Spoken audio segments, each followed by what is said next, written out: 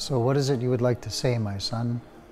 Know that everything that you share here is between you and God. Is it a sin to bring a loaded gun into a church?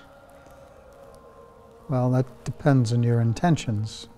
If your intentions are to shoot me, then I ask that we please do it outside of the church. It's for me. May I ask why?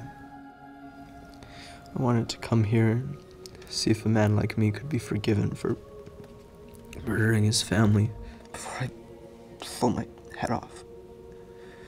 Kingdom of heaven is open to all who have pure intentions. What was your intention? It was an accident. I left the stove on when I was drunk and went out with my coworkers. It was an accident, so it wasn't your fault. It was my fault. Have you sought professional help? What good would that be? I won't bring my son back.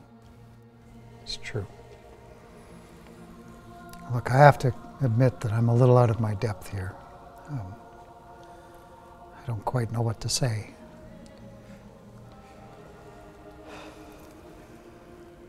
I had a son once. You're a priest. Yes. I'm a priest. But I had a wife. And we had a son. And we had a car crash, and that's what called me to the priesthood. Why are you telling me this? Because I was once on your side of the confessional, talking to a priest, trying to get forgiveness for something that I had no control over. Did the other priest forgive you? Any priest will forgive you if you ask them. But it was that process that showed me that it's not forgiveness from a priest that I needed. It was forgiveness from myself. I left the stove on. Yes. But it wasn't your intention to kill them. If it was, you'd be sitting in a jail cell right now, not a confessional. How do I even begin to forgive myself? Let's start by you giving me that gun, okay?